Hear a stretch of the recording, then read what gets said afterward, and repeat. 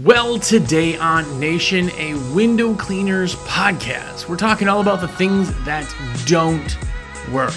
So like, what do we do? You've probably done some of these. These are the things that just don't work. They don't bring you in customers. I don't think you should ever do them. And you may be doing some of them. So stay tuned to WCR Nation.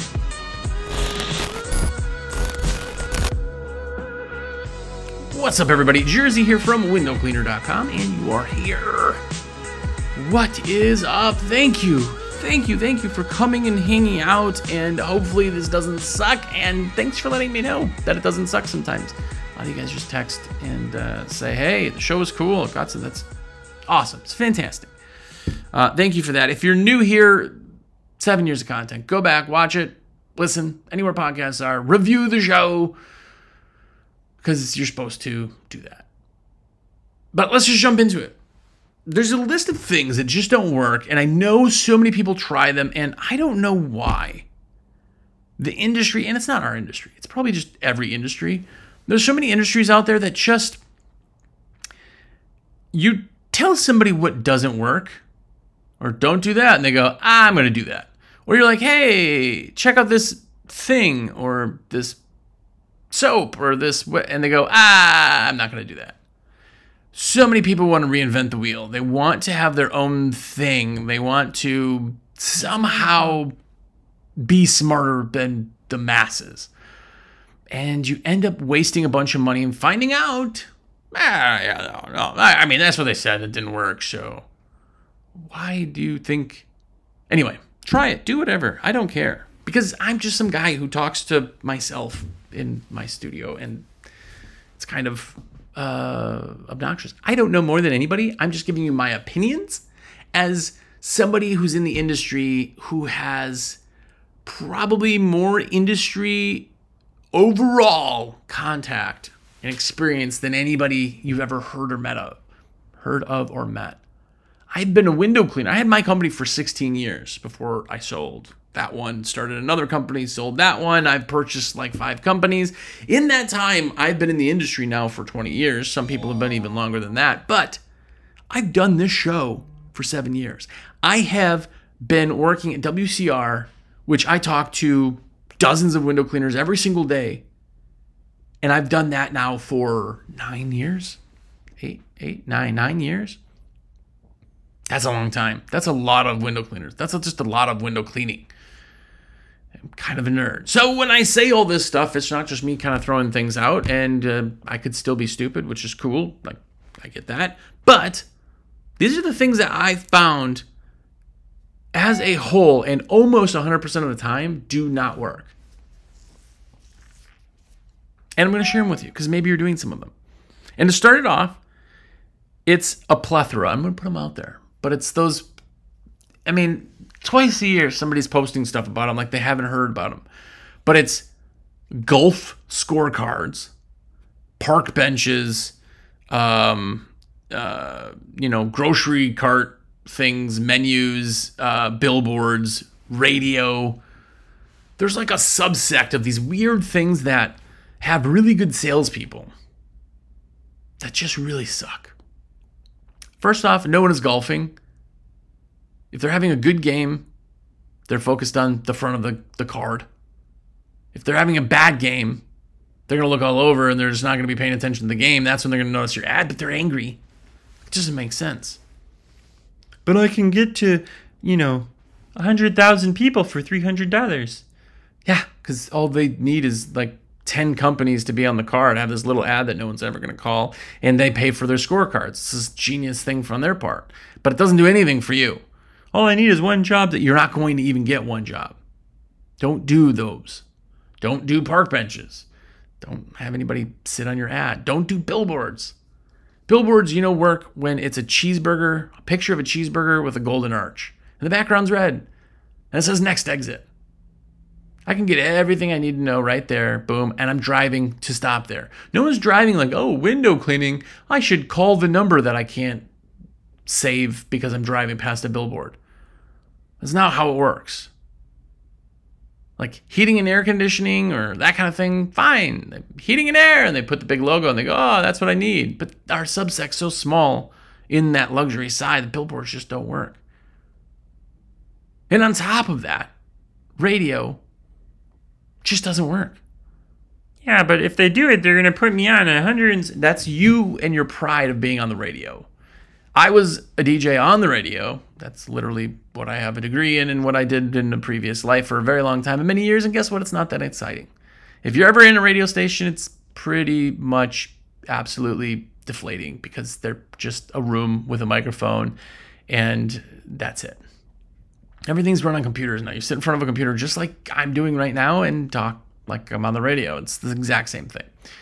So don't get all excited and don't go, well, everybody's getting hearing it. No one is listening to the radio for the commercials. They're just not. Your target market, if they're listening to the radio, who listens to the radio over the air most of the time anyway? Okay, if I'm driving somewhere, I just need noise. They're not going to drive and then take down your number. They're just not. Radio listeners are older and older and older. And to the point where they're not even the ones that are hiring us old. Like people are on Sirius XM. They're on, Spotify. They're on, all that other stuff. It's not beneficial to be on the radio. Because again, it costs you money. If you could do it for free, no one's still going to call you. But if you could do it for free, then you're not losing anything. But that's it. There's like plethora of those beginning parts that everybody's like, well, this is cheap. If it's cheap to get into, for the most part, that kind of stuff just doesn't work. Understand who we're talking to and how we're talking to them. That's the biggest thing. Who's your avatar? I don't know. It's a lady. Figure out your avatar. When you figure out your avatar, where does your avatar go? How are they absorbing their information? That's the big key. You have to figure that part out. That's absolutely the biggest piece. Another thing that so many people try, and it's absolute horse snot, it's the, do you want to be on the front page of Google guy who calls you for $29? And most of the time, it's a guy with a very heavy Indian accent calling from a phone center where there's 30 people talking behind him. You can hear it. And you're like, oh, and then you're like, it's only $30. Yeah, you know what? Sure, yeah, let's, because it's $30. You're like, yeah, if it works, it works. It's not going to work. He's not doing anything. He's taking your money. It's the same reason gym memberships exist. Planet Fitness is there because people are paying $10 a month for years and don't go to the gym. It's impossible for any of the gym locations to have everybody who actually has a membership come in. They know it's not going to happen, but it's only $10. Well, guess what? You just leave it going because it's only $10. If I stop, then it means I'm giving up. And understand that's how things work. Now, you may pay this guy $30 a month, and maybe just over time you get better rankings. You see something pops up, you're like, hey, he's doing good, I'm going to keep going. Or you go, nothing's changed, I'm stopping that. Well, great, he's already gotten a year's worth of your $30 a month. If you're going to go SEO, which I 100% think any single person who's in business, for window cleaning, pressure washing, any of that, should be paying SEO from a good, legit company. Just a Monk SEO. But find a good company. The biggest problem is that there's so much garbage out there that people get blinded. Then they don't know. Then they go with something. They go, well, the 30 guy's too cheap, but this guy's charging 100. He said he can get me on the front page of Google. I'll do that. Same thing. They just charge you more. Get a good SEO company. Has to be good. One thing is that, by the way, if you're brand new and you're like, what can I do to get, if you don't have, talk to them. I'm not them, but say $500 a month, $750 a month, whatever their plans, probably start about $750, something like that. If you don't have $750 worth of work in a month, you don't necessarily need to jump into SEO unless you're really trying to boost things up. But SEO is a long-term, always type thing. If you're a company who runs crews or a crew or just needs to be better, bigger, whatever, you're paying SEO, that will get you there. But it has to be with the right person. Do not hire the cheap guy. Do not hire the guy like, oh, I saw radio ads for this Wix company or whatever. I don't know that Wix does SEO. Probably. They may do something. But what do you think a company who has potentially 1 million customers, how much do you really think they're doing for your SEO? SEO is active. That's why you and I, in a normal day-to-day, with everything else we have going on, we can't do it, nor can we do it anywhere close to as good as a real company. Because it's active. It's always active. It's always doing the right things. There are so many things. There are just as many things that make you get negative points than there are to make good points. And it changes like 3 times a year. You don't know that. I don't know that. If you're doing it yourself, fine. It's free.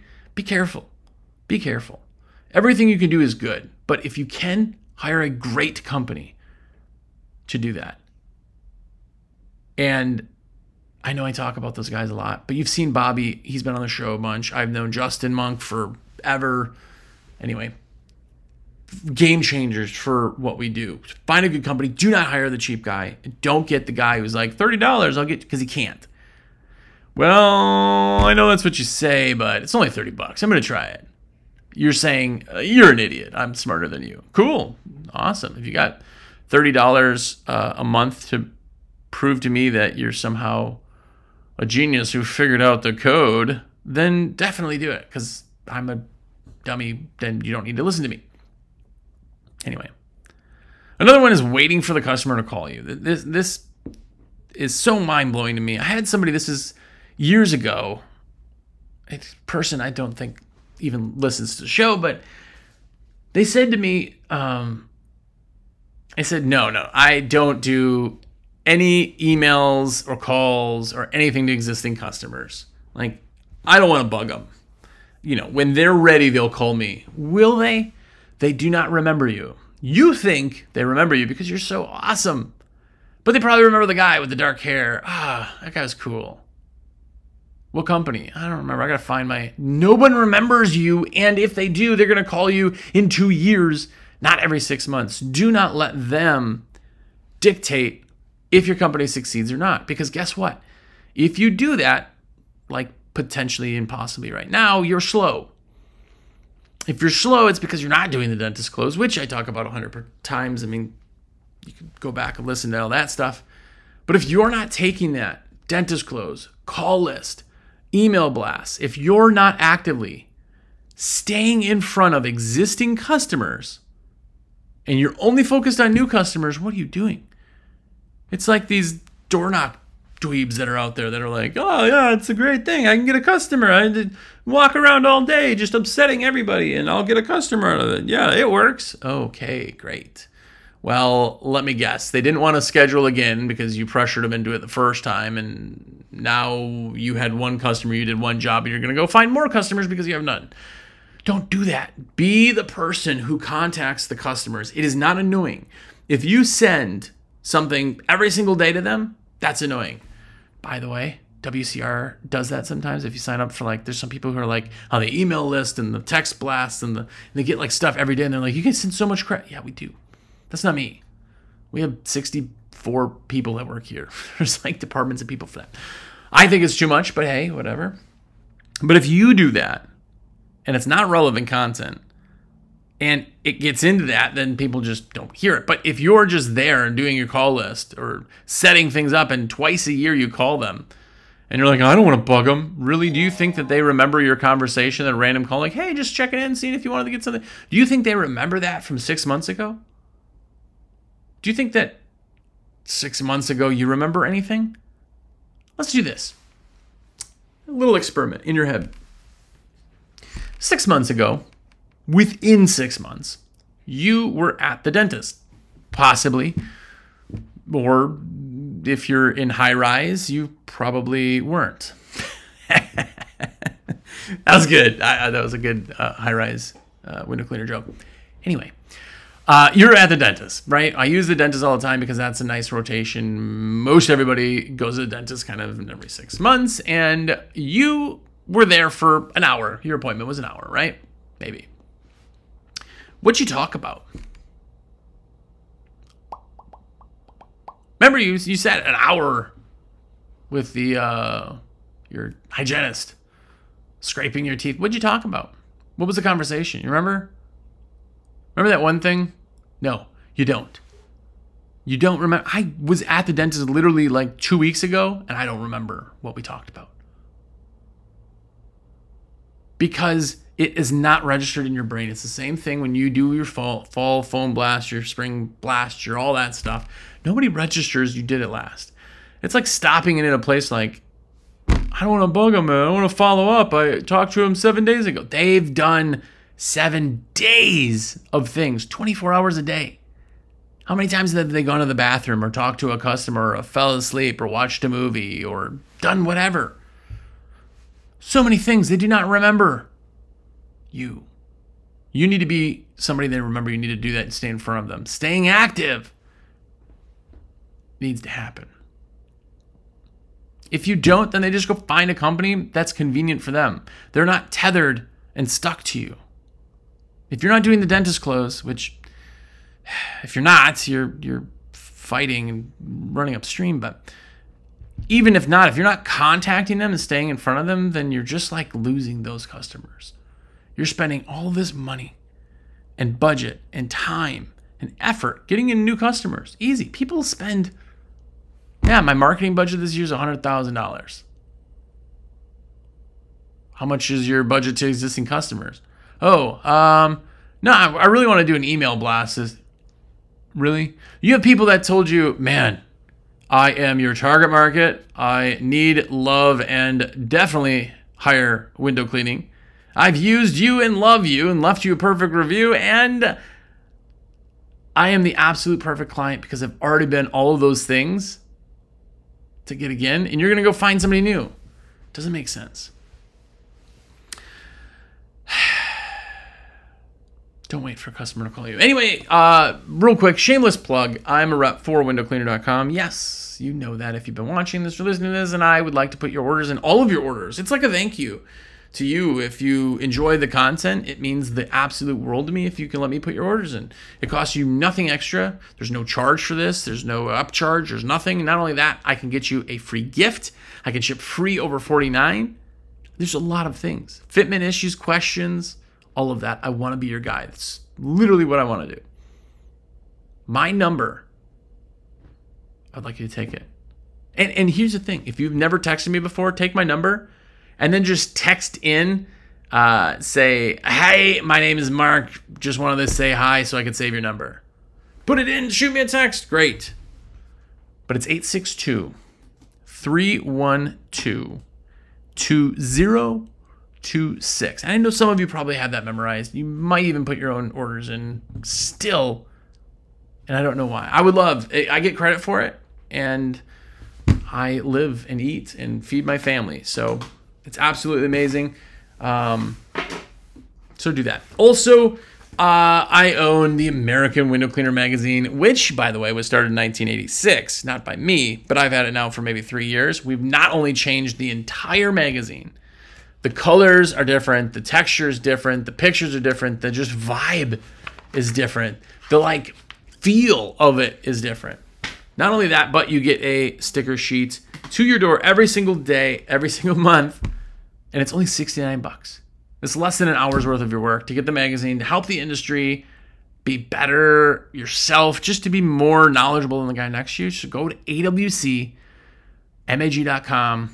and get a subscription. It's awcmag.com and get your subscription. Whew. Shameless plug's done. Back to it. By the way, I just want to say thanks. Everybody who's like, yeah, your shameless plug works. That's why I do it. I would love to do that. I would love to be able to put gas in my car. So thank you for that. Anyway, another really, really, really, really big thing that doesn't work that people do is, I call it litter marketing. And it's like, have you ever seen those people who put rocks in a baggie with a business card and throw it?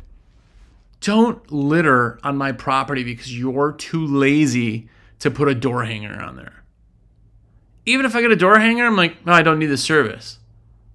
But you came there. If you just litter and throw garbage in my driveway, I would never hire your company ever. Hey, yeah, well, it does work. Yeah, And what do you think those other people who didn't call you? You went out and did 100 of them and got a call, maybe 2. What do you think the other 98 of them are saying to their neighbors? Do you see this XYZ company just throwing crap in my driveway? Well, it's okay. If people are angry, then they're talking. Really? Don't do that. Don't do that because I know you're lazy. I know you're doing something because it's the fastest you can, and now I got to pick up your crap in my driveway because you were too lazy to do it the right way. Don't do that.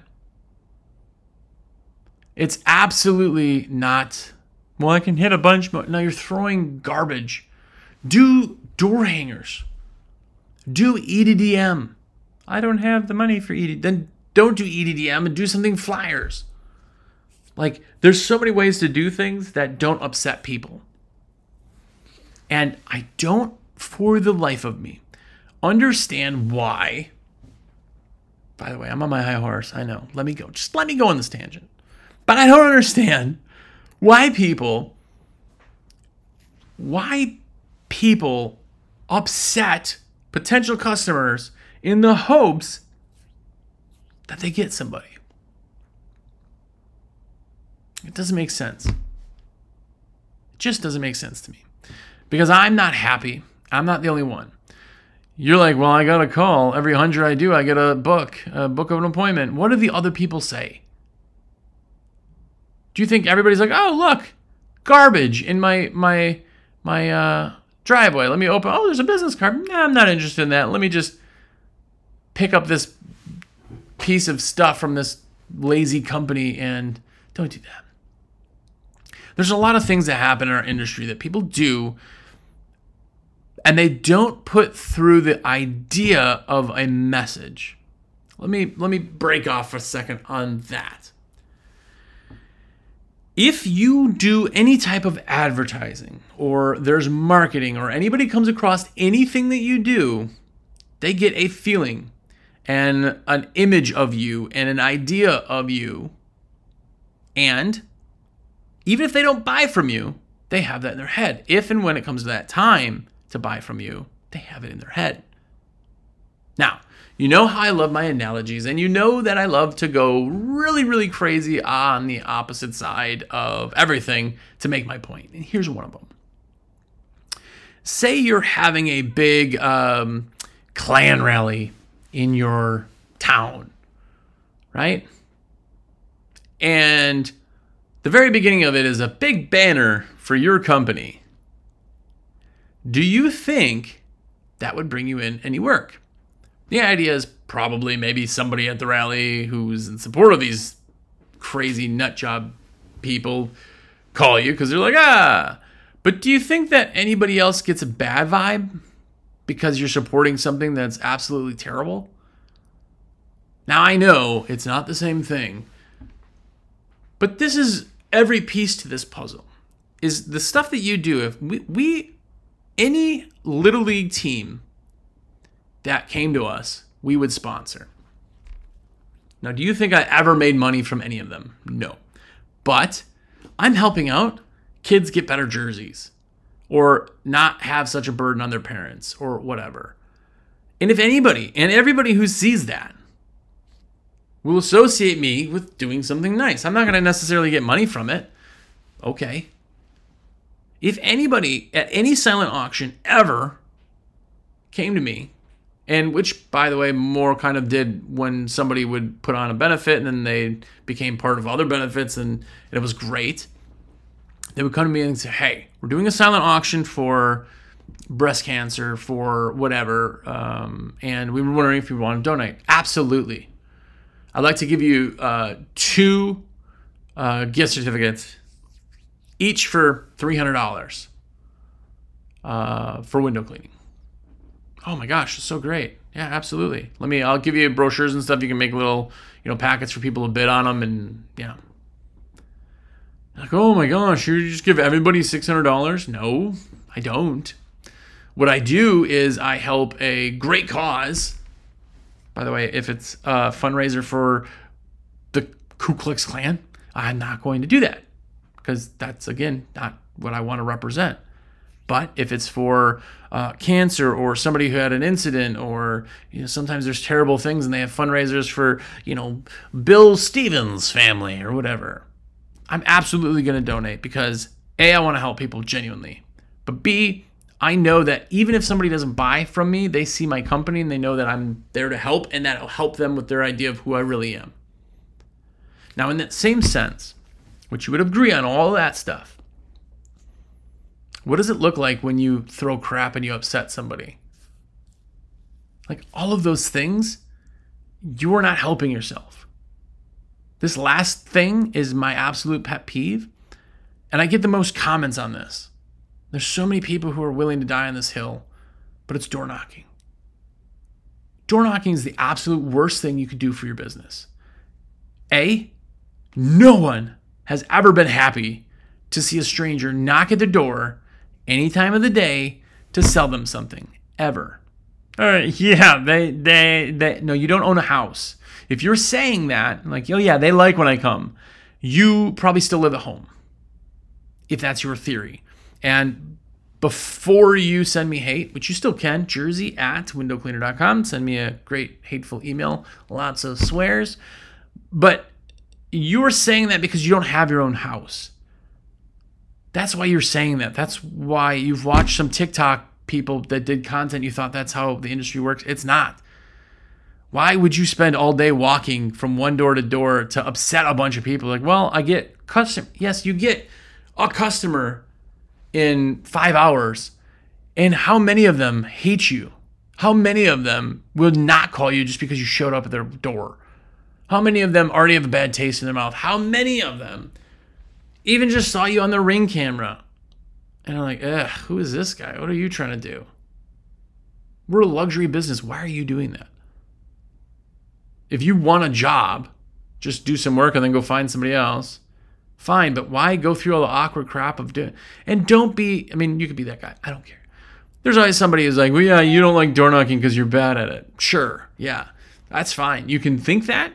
I talk to people for a living, so if you think that I'm not good at that, that's perfectly, absolutely all right.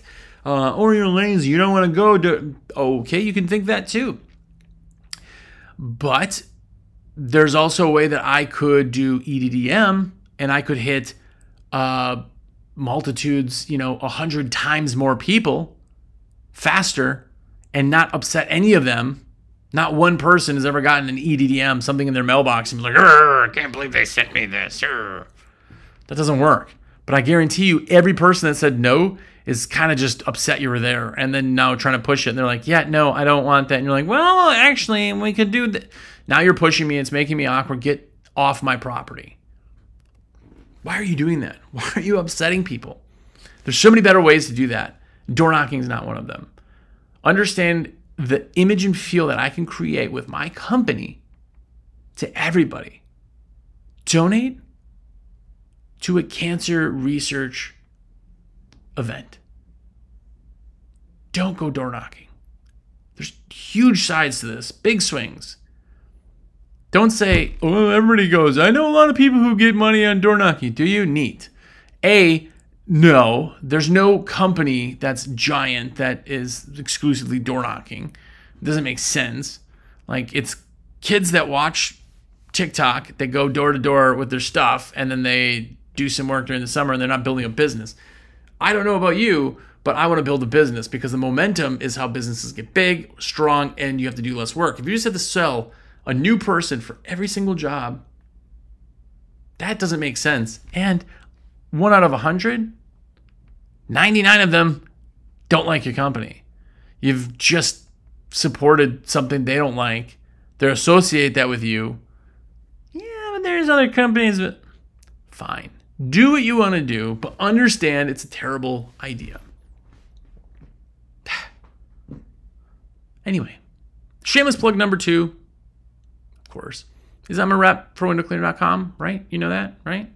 But you're putting your own orders in. I want to do that. Please, it costs you nothing extra. It means the world to me. My number is 862-312-2026. So please do that. And of course, go and also support the industry by getting the AWC magazine. It's American Window Cleaner magazine, awcmag.com.